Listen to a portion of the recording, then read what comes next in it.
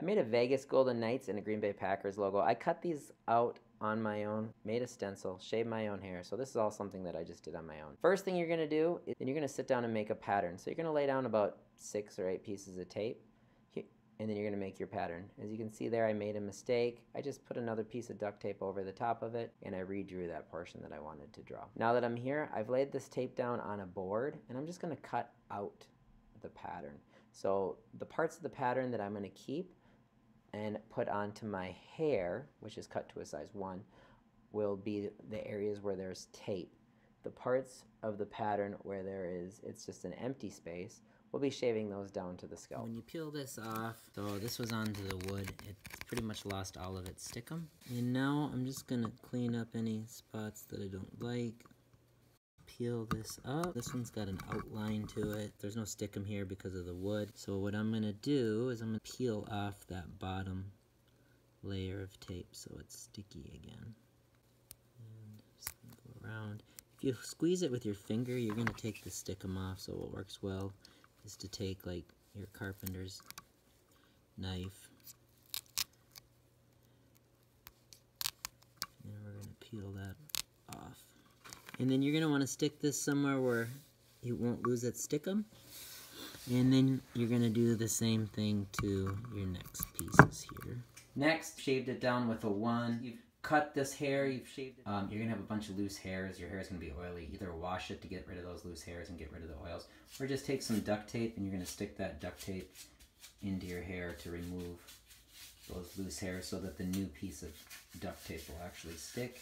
So here's one that I just done. I've done a Green Bay Packers one. I am doing a Golden Knights one right now. So I have a clean side open on my head here.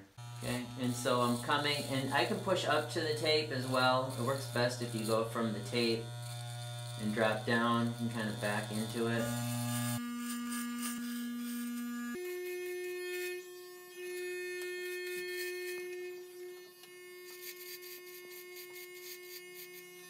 And this I got a little closer than I wanted, so it's going to be really tight.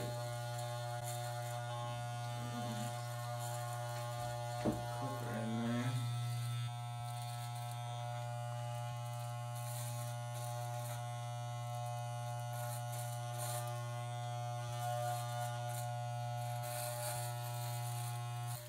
Get to the tape, pull away.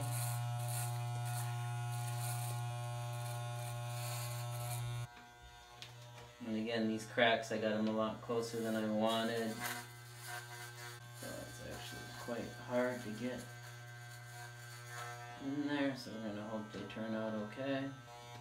Ah!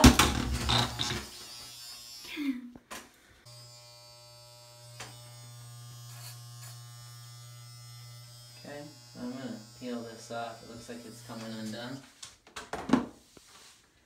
And here's the... You there? Mm-hmm. And peel that off.